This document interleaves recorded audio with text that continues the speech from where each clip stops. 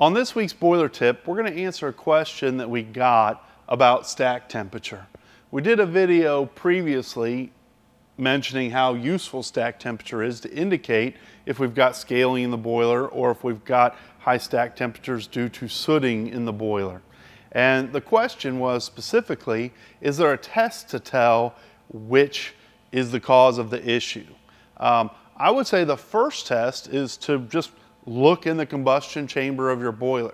Because if we've got sooting occurring in the boiler, it's usually going to be able to be seen through looking through the sight port. So if we're getting high stack temperatures and we're not seeing any evidence of soot on the main furnace in there, then we're probably going to want to take a look at the water side.